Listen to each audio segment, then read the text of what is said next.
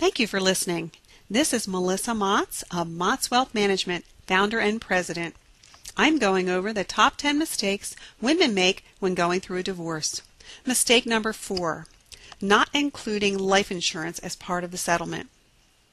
The ownership of a life insurance policy should be changed to the custodial parent to prevent canceling or cashing out of a policy. If the ownership is left with your ex-spouse, with your ex-husband, then he could cash it out, he could cancel it, he could change the beneficiary. There are a lot of things that the owner can do. So the owner doesn't necessarily mean that you're responsible for the premiums, but you'll also know if he did not pay the premium because you will get a notice.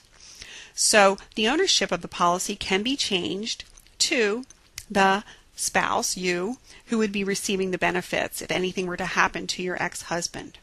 Very important and often overlooked. Please don't make that mistake. Number 4, don't make the mistake of not including life insurance as part of the settlement. Thank you. This is Melissa Motz from Motz Wealth Management. Check us out at motzwealthmanagement.com.